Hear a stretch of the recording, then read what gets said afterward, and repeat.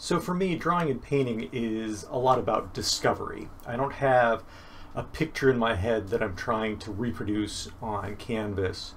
I might have an idea or a feeling or a gist or a pose that I'm starting with and working my way up.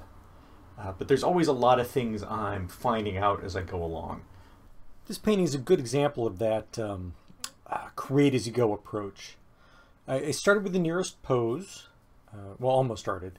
I had some photographs for that pose, although I changed the camera angle and a few other things as I went. I didn't know how many figures there would be total, but I started out with a near figure, and a second figure joined her, and they were on a bench, and there were some people standing around them, and then the bench turned into a windowsill, and after that the space really started to sort of take form in my mind. I tried out a few poses for that second nearest figure and wound back to the one I remembered from the same photo session that the first one was from. So the two near figures are based on the same model, Portia, who I've worked with many times and always brings out the best in me. But I didn't want these two to be duplicates of each other, not this time anyway. So I adapted Portia's features and changed the outfit, the hairstyle to make them distinctly different people. Maybe they're cousins. At this stage, the figures are basically placeholders, right? They show where the figure is eventually going to be painted, more or less the color scheme and the value of them. And that's enough to get working on the background elements with some knowledge of how they're going to interact. And this grouping in the back, the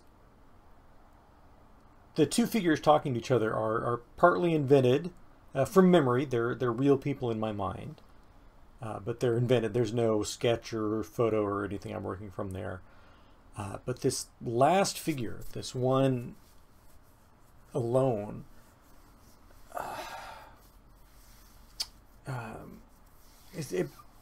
they bridge the foreground and background coupling there, and they took a while to nail down. I changed size, I changed pose, I changed position.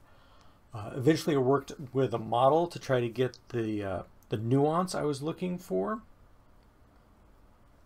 The wood floor here, it starts out basically as just the floor in my studio, but I changed that before too long.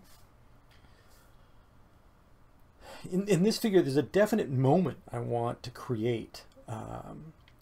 They're not just bridging the two groups, they're sort of the linchpin to the composition. And I wanted this decision-making moment, and just inventing wasn't taking me there, so I brought in a model to help me with that. I think at this point I'm still thinking my studio floor, but pretty soon I start moving towards the floor at the Boston Figurative Arts Center, which is dark and has flecks of green paint and shows every day of the 100 years of hard use it's been through. The floral pattern on this dress was really fun to put together. The paint handling style in this piece changes as you move across it. It's got some areas of pretty tight detail, and it's got some much looser, more painterly passages, and hopefully knits them together well.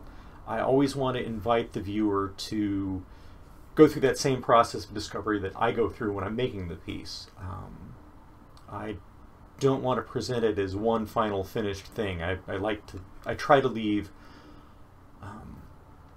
kind of markings and roadmaps of the process that brought this piece to the end. So I love the fact that in the layers of paint, under these layers of paint, are all the early attempts at the different figures. And the different poses for this figure are under that paint somewhere. You know, maybe the right X-ray machine could find it for you if you needed.